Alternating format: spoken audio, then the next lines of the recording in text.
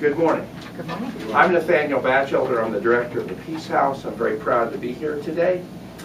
A number of us began meeting weekly in February as Americans Against the Next War, motivated by our concern that inflammatory language might justify some misguided military action against Iran by the U.S. or by Israel that could spark a war, dragging the United States into a conflict more catastrophic than the Iraq War.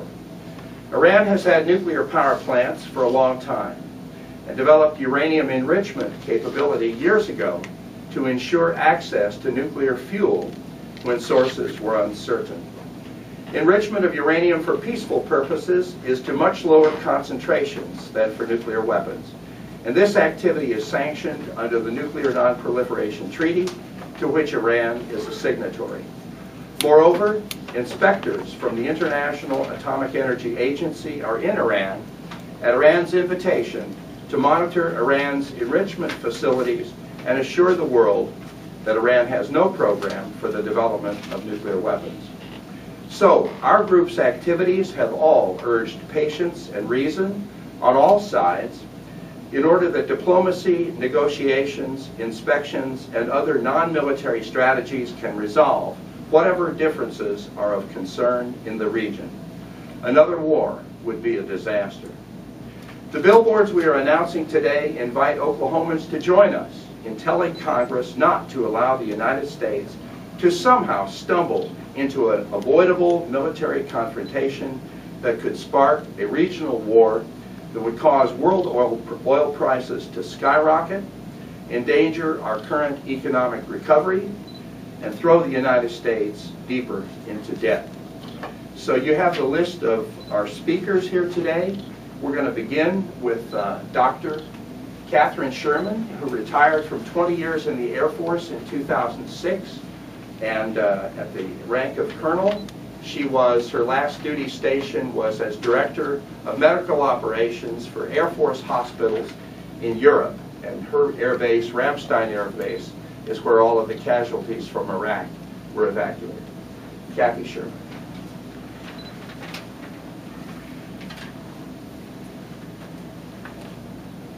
In 2004 to 2006, while I was in Germany helping to take care of the casualties arriving daily at Ramstein Air Base for transport to the hospital at Landstuhl, and seeing firsthand the horrific human costs of the Iraq War, I truly hoped that the American people had at the very least learned a lesson from this war.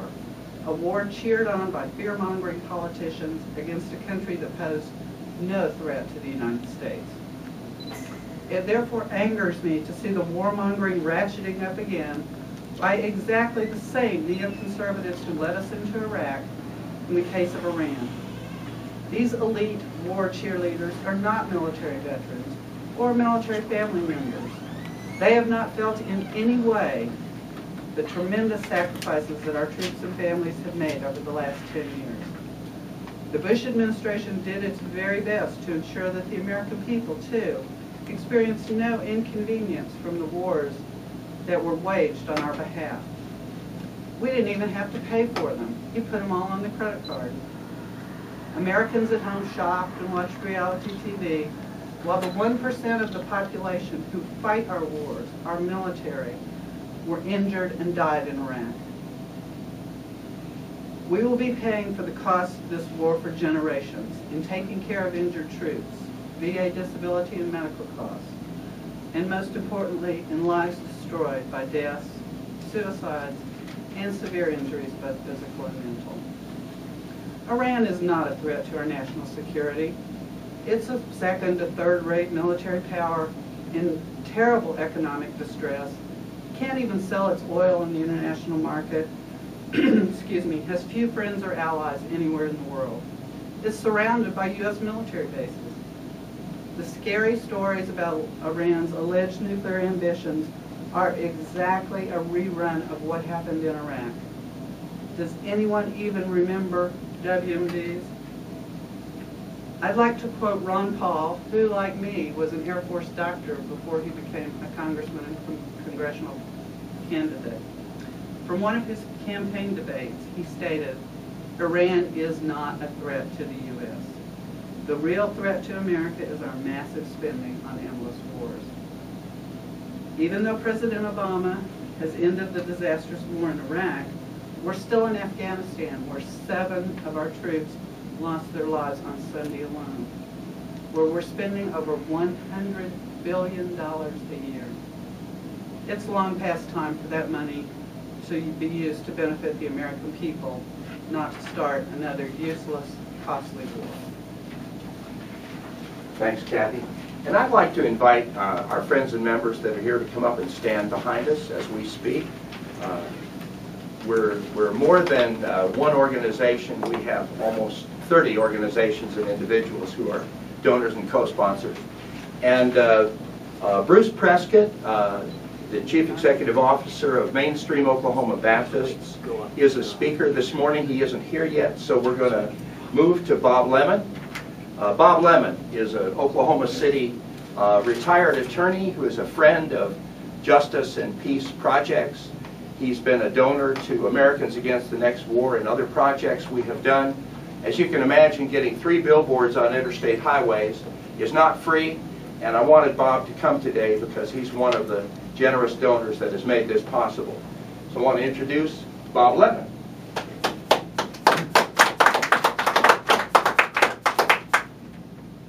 Thank you, Mr. Batchelder.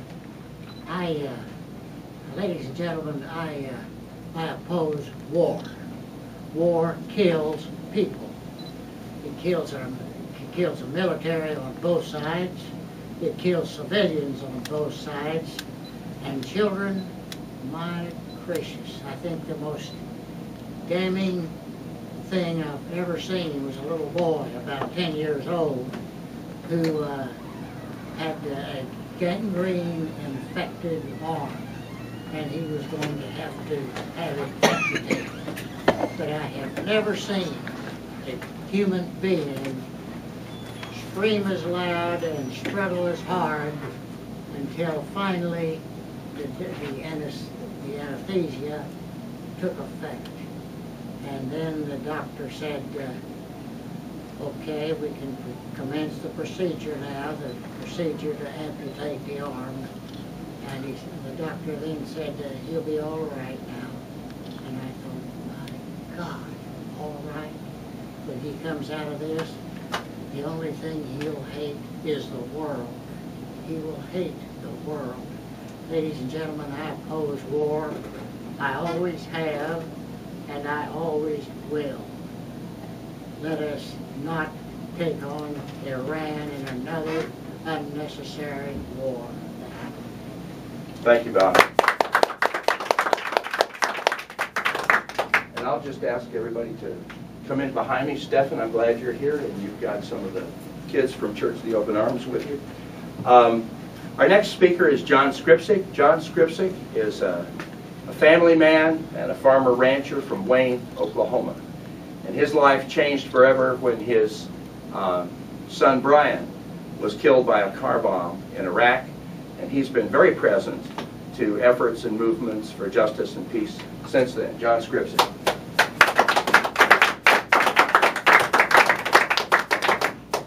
Yeah, I guess my son drug me into here, or I would have never come up before a group and spoke before in my life. But he joined shortly after 9/11. Every time you turn TV on, you know, the soldiers were the heroes, and there was a lot of kids his age joined. He would have been 15 or 16 when 9/11 happened. And, you know, they saluted the flag all through grade school, high school, and sang the Star Spangled Banner at every football game. He looked up to that flag as if, well, you know, it was always God bless America, that whatever our country done would be right, and we were on the right side of humanity. Well, he joined in 2004. It was after a mission was accomplished in Iraq. It came time for the surge, so he was in the Marines at the time. I thought he was going to miss going to Iraq, which I was really thankful for, but then they started the surge up, And I can remember General Barry McCafferty, General James Spider Marks get on all of the major news stations and say how we have to do this surge. I mean, it's so important that we do this surge. Well, later I find out that they had a little side company that had a $4.5 billion contract with the Pentagon if we done the surge. Now he's dead and they are $4.5 billion richer. Each one of us were paying a little over $1 a gallon for gas before we went into Iraq. Since then, we've been paying $3 and $4 for gas, but Saddam's gone and everything is great. This war is for our, whoever that is, the controlling forces of our government, which I consider to be the big oil companies and our military-industrial complex. The news is full of hatred toward Islamic people. I don't believe that. I believe I farm here. I believe a farmer over there gets up every day like I do and is happy for a rain or whatever. They could care less, about, they might not be happy with their leaders. Our Congress has a 9% approval rating, so are we happy with ours? Should somebody from another country come over here and kick our people out and bomb Washington? That's for those people to work that out, where we should be working on our leaders. As far as having a nuclear bomb, if China, there's nobody compares to us as this military power, but if somebody would move into Mexico who was bigger than what we are, wouldn't you think we would want to get a nuclear bomb too? I mean, if they have a big gun, we're going to try to find a bigger gun. This hatred has to stop it, and the civilians is who will pay the price. When we put sanctions on Iraq in the 90s, I think there was 500,000 kids died because there was no medicine in the hospitals. That has to be going on in Iran right now. It will never hurt the political leaders of a country. It will hurt the common civilians. So I'm totally against this war. And I guess that's all I've got, but when I leave, I'll think of 100 other things to say.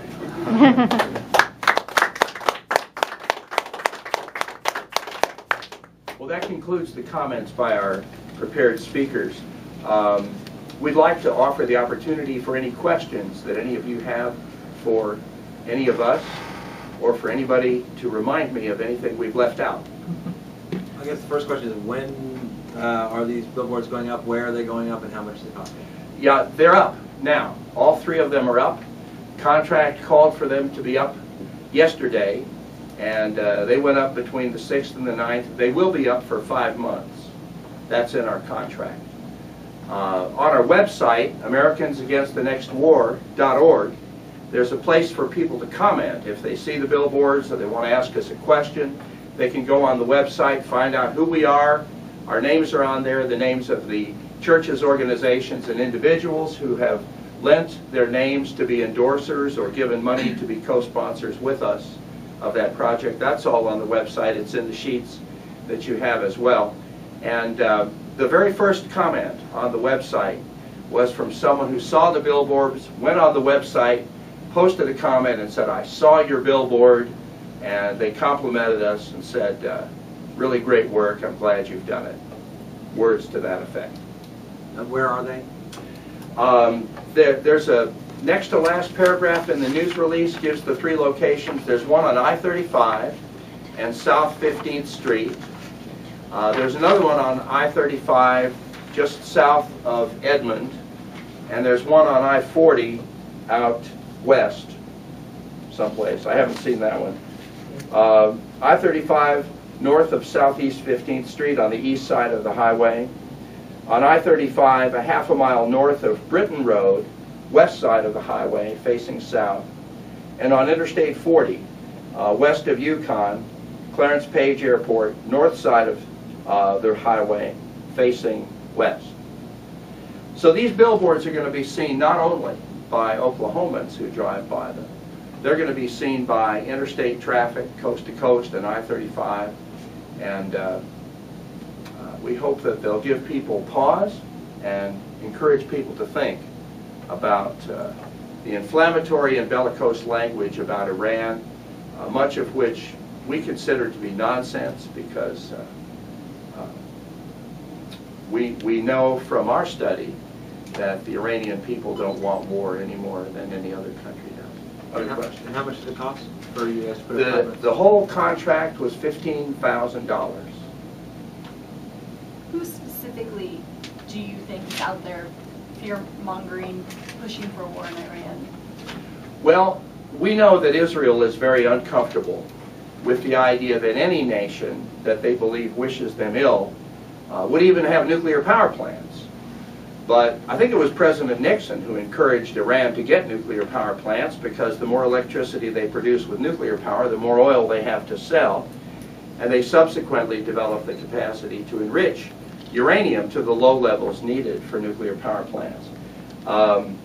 It is true that if you enrich uranium all the way up to 90 or 95%, you can use that material to make a nuclear weapon. We know technically that if Iran had a program to enrich uranium to those levels, it would be quickly exposed by the inspectors from the International Atomic Energy Agency.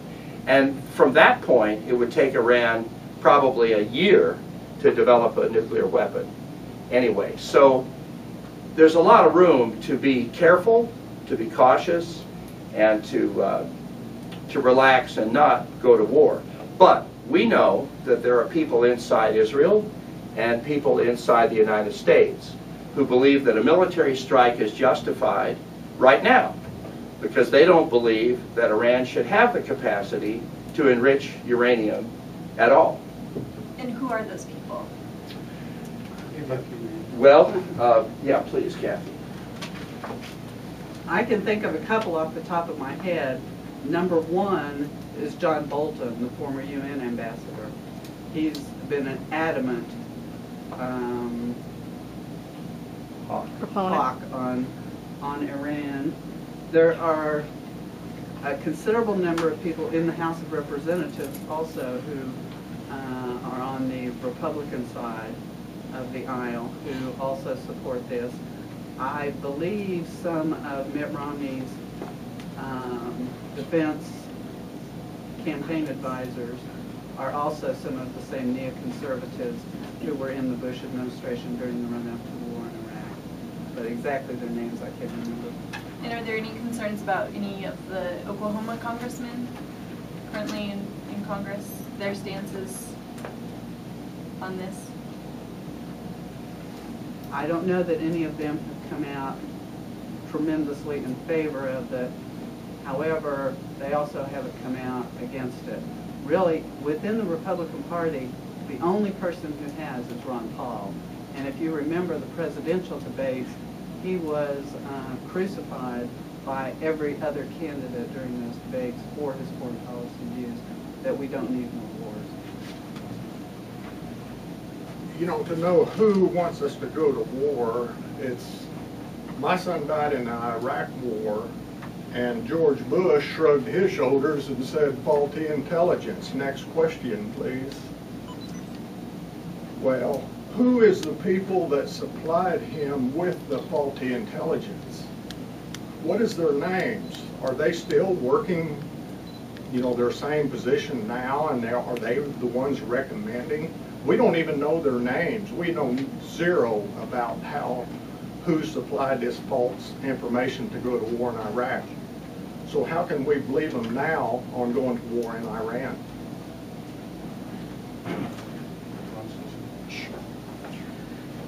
Tom Guild is a friend, and he's a candidate for Congress. And Tom, go ahead. All true. There was a resolution House Concurrent Resolution 115, voted in the U.S. House of Representatives March 29, 2012. And as to the main sponsors, the only one I see from Oklahoma is Boren. However, I think Jalal may have more information on which Oklahoma congressmen have voted for this. Do you, Jalal? All I know is Congressman Cole did not vote for it. I think the others voted. Yeah, I think Cole didn't vote for this resolution and the rest did. And I have 2 copies of it for the press, if you'd like it. Both houses of Congress, the House and Senate, have passed resolutions. And the resolutions are ostensibly to support Israel in this situation. And what the text of the resolution says is that it is unacceptable for Iran to have nuclear capability.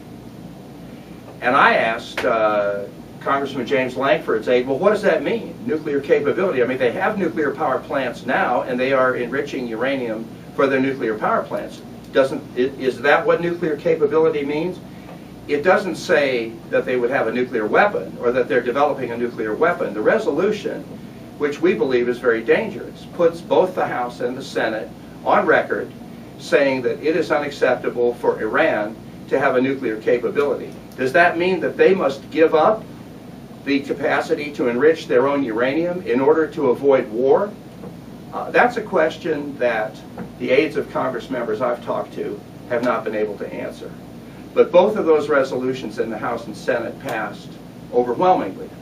And many of the Congress members who didn't vote for them abstained, which only demonstrates the power of the Israeli lobby in Congress.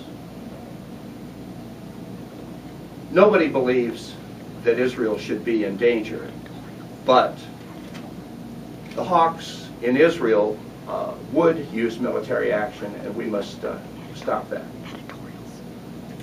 Only 2 copies if y'all could share. The editorials and pundits promoted it. Vance, do you get a sense that most people, most Oklahomans are just sort of, this is not even on their radar screen? Is this campaign primarily about trying to spark some sort of broader discussion about where we're headed with our foreign policy? What concerns me greatly is that I think a lot of Oklahomans don't have accurate information. And they may be listening to the conservative talk radio shows, the conservative news companies, who seem to just put out this, as it's been said here before, language that is inflammatory, that arouses suspicion and hatred, and those Iranians, they're all crazy. That, by golly, they just want to go to war. Iran has never waged a war against a country outside of it, as far as I know. And, you know, as we read the pundits and listen, if you listen to the shock jocks on Fox, as I call them, it seems as though they can't wait to have a military confrontation with Iran. And I remember during the buildup of the Iraq War, when Hans Blix and the international inspectors were in Iraq and could find no evidence of weapons of mass destruction, Hans Blix was ridiculed by Rush Limbaugh and the other shock jocks who said, well, he couldn't find anything. I'll leave it at that. And I don't know why it appeals to some listeners to have angry news commentators and news pundits and editorialists cast one nation and its leaders as the enemies of peace, which justifies another war. And as John Skripsik said, it does seem as though the machinery for war is in top condition in the United States, and maybe there are people who believe we need a war every 10 or 12 years to justify that military preparedness. Yeah. Can I just say, but it's not the military. If you look at campaign contributions to presidential candidates, the #1 recipient of campaign contributions from actual military members is Ron Paul, followed by Barack Obama. So the military, we know the costs of what wars are. We've lost friends, we've lost people that we really cared about, and we're not anxious to go into another war, especially one like Iraq, where what did we get out of that war?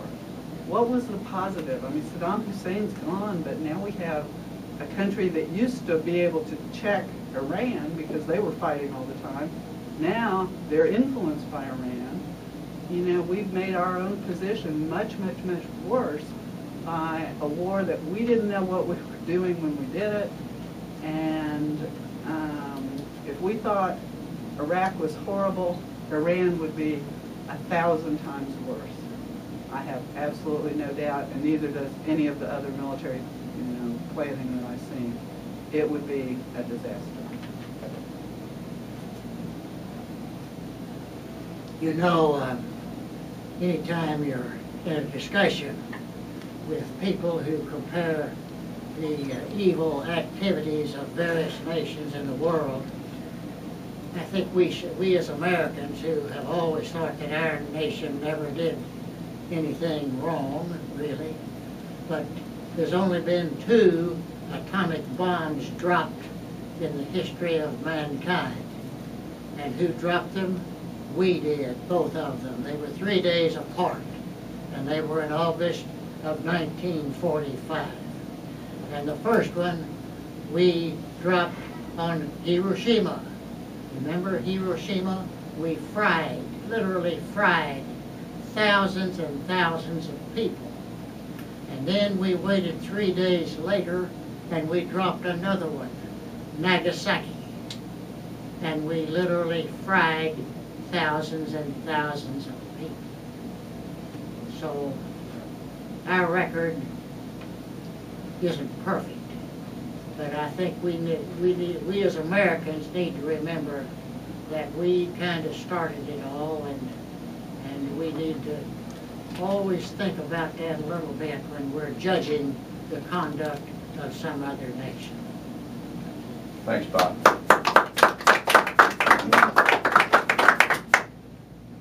Is there another question? Yes. Since you started earlier this year, is this your first project, or have you done anything else? The projects that we've done as Americans Against the Next War included, first of all, an op-ed piece that we worked on for weeks, and it was released to the media. It was published in the Tulsa World and the Norman Transcript, and went on at least a dozen national websites. There was interest in that, and that was from our group. The next project we did was to get full-page ads in the Tulsa World and the Oklahoma Gazette calling President Obama to not go to war against Iran. And that ad contained quotes from 11 former generals and admirals, 2 former secretaries of state, and as Kathy Sherman has said, leadership in the military does not want another war where boots have to go on the ground. This is our 3rd major project, and we hope that thousands and thousands of people will see these billboards and stop and think, and maybe not lend their voices too quickly to those voices that think war is the answer. If there's nothing else, I think we want to say thank you to everybody who came today, and blessings and peace.